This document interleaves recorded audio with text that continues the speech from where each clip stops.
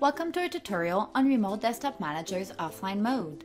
The offline mode enables user to connect to a local copy of the data source when the live database is unavailable. It is useful for off-site personnel when working in an environment that has sporadic network availability, working via VPN to client's network, or working from home. The offline mode is available with the following data sources: Devolution Online Database, Devolutions Server, MariaDB, SQL Azure, SQL Server, MySQL, and Devolutions Online Drive. Let's start by checking if your system is connected to the internet. Go in Help, Diagnostic, and you can verify here if your internet is connected. Now let's verify if your data source is set to go in offline mode. Let's go in File, My Data Source Information. For the offline mode to be fully enabled, it has to be in read-write mode. If it isn't, you have to activate it at the system level, the machine level, and the user level. So first, let's go in File, Data Source, edit your data source, and in the Advanced tab, select Read-Write.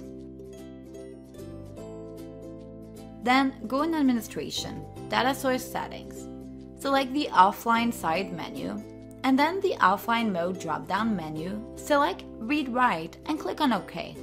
Now, let's go in Administration again, Users, select the user for which you would like to grant the offline mode rights, Settings, and select Read-Write from the drop-down menu. Everything is now ready for my user to go offline.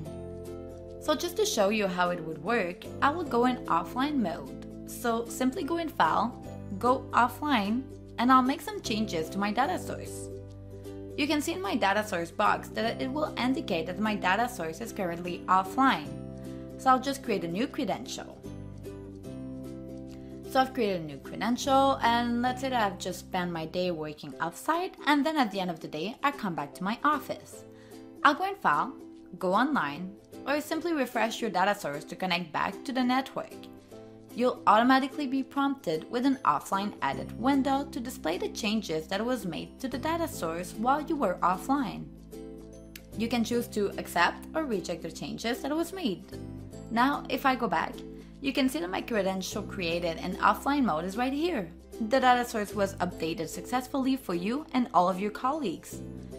Thank you for watching. You can find out more information on our website or on our forum.